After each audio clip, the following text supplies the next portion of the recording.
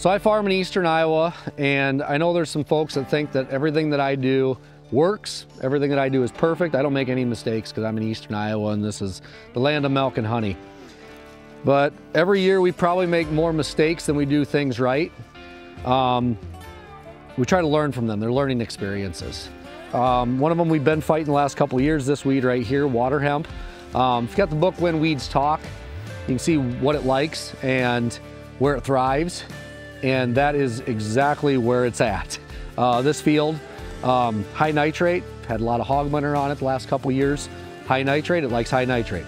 Low calcium, this field's got low calcium. We did put calcium on it last fall, a product called biocal. We're gonna be putting that on again this year as well.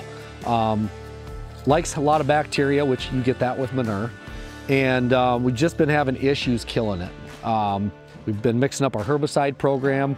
If you don't get it when it's less than 4 inches tall or 2 inches tall, you might as well forget it, because spraying it's just gonna piss it off and make it come back worse. So we've been fighting this. It's something we're gonna keep working on. This field here, we're gonna put down the biocal again. We're gonna put some dry humate on it. We're trying to get that soil structure, our organic matter's built up. This field only has an organic matter of like 2 to 2.5%, so it's really not that high. And we're considering taking a machine called a curse buster. It pokes holes in the ground just to get our soil to breathe better.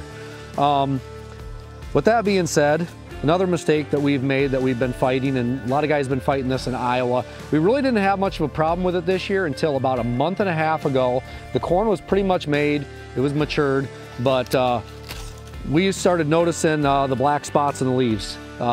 Very common in eastern Iowa, and actually the whole corn belt, tar spot.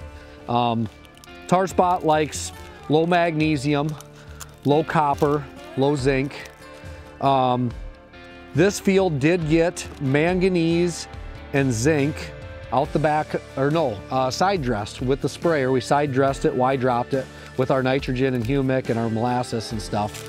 But then we also came back later with the drone and we applied a micronutrient that had copper sulfate, zinc and manganese in it as well, and a little bit of boron. We're still, you know, we've sent away tissue tests and sap analysis. It's still showing that we're low. We've been using some zinc sulfate, manganese sulfate. We're gonna try some amino acid chelated products next year. But it's just one of them products, one of them diseases that we have an issue with, that we fight it. And you know, this year it wasn't too bad. It came in later season, really didn't cost us any money. As far as I'm concerned, it came in too late to really have any threshold. But it's definitely here, it's definitely persistent, and it's something that we can manage with nutrition without a doubt. It just needs to be a little bit better managed. So those are the problems we've been fighting here more than anything, are those two things, along with compaction. We're still trying to fix our compaction in a no-till system, cover crops, doing a little bit of strip till. Yeah, just small things that just we need to take a step back and look at, and figure out how we can fix the problem and how we can move forward and be profitable with it.